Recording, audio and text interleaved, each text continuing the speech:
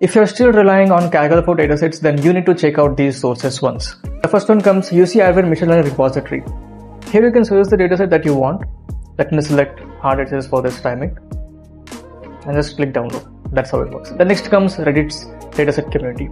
Here different people work on different projects, they post their experiences, they post the datasets that they've worked on so that you can get some idea about how things will work.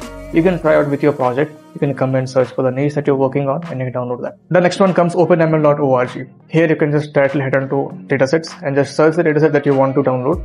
Let me select Reddit G from here.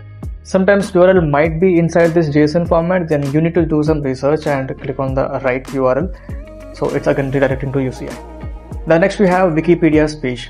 No, Wikipedia specifically don't provide any datasets, but that have the reference for the datasets for your upcoming projects. Just come here and search. Let's say I'll be choosing this anomaly detection. Clicking the datasets. Here I have different sources that I can choose to download.